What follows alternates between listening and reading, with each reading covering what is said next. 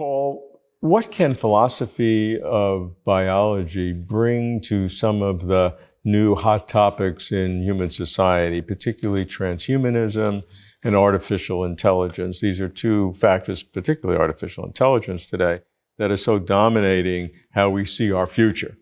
What kinds of ways to think about those things based on the historical approach that philosophy of biology is used to elucidate evolution and other kinds of issues? Well, I think the key thing here is that opposition to transhumanism is often focused on the idea of human nature, that there is a human nature and that transcending it is only going to be a bad thing, right? And that's traditionally been because human nature is thought of as something essential and inside us that can't be changed. And interestingly, I take pretty much the opposite view of human nature. I think that human beings are best understood as a developmental system that involves both biology and culture, that it's very flexible, that it has an open-ended capacity to generate human diversity that we won't understand until, we've basically added the last chapter to both biology and psychology. And so it's going to be a long time before we really understand the full potential of human nature to generate many different ways of being. But oddly enough, even though I have that very open and flexible view of human nature, it makes me quite worried about the idea that we should try to transcend the human. Because I think of a human being as a life cycle that unfolds in a way that is incredibly dependent on a very rich matrix of cultural resources. And we don't fully understand how those things interfere with development in order to produce good or bad outcomes. So for me, the reason for being a little skeptical about the idea that we can make whatever we want of ourselves is that I'm quite sympathetic to the view that human potential diversity is enormous, but I don't think that getting from A to B can be done by just saying, hey, we want to be at B, let's go there. Take a human being to a different way of being is to interfere with many of the parameters that are required for normal, healthy development. And to do that when you have no actually understanding of how the system works is to invite goodness knows how many extraordinary side effects. So what you're dealing with, though, is not a matter of principle against it.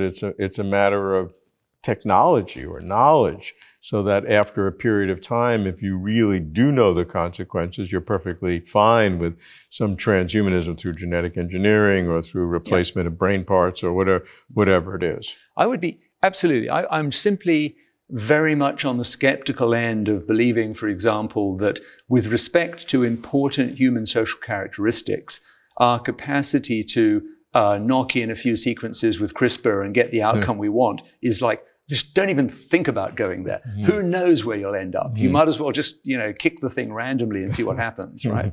So yeah, I'm very skeptical about our capacity to do that in any defensible way. And how does that same argument apply to artificial intelligence, which is a de novo situation? It's not human nature, but it's a nature that we're creating, which some people say will hit a singularity, will be more intelligent, more sophisticated than human thought.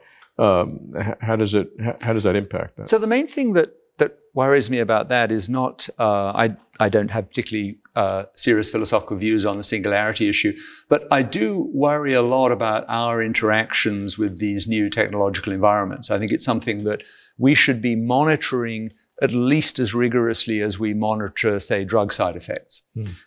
So has become, I think, really quite difficult to avoid the conclusion on the basis of the research literature that in the second half of the 20th century, we conducted an enormous and incredibly unsuccessful experiment in human psychological development. It was called having leaded petrol in our cars, okay? And it's increasingly clear that a great deal of what were thought of as new social problems and new social developments in the second half of the 20th century, in many different staggered time intervals in different jurisdictions around the world, were due to basically putting small amounts of lead into the development of all developing children. And this was a really bad idea. It had some really bad consequences. And we didn't even realize that that was the problem until we kind of accidentally solved it by introducing unleaded petrol, right? So I think we should be just as concerned about the informational environment that we soak our children in as about the chemical environment, and that it's worth a very large amount of research investment in making sure that if we're going to completely transform the developmental environment of children, that it's taking us to some amazingly great new way of being human and not to some really kind of unfortunate way of being human. I think this is a topic where, government dollars invested in serious research in that area would be very well spent.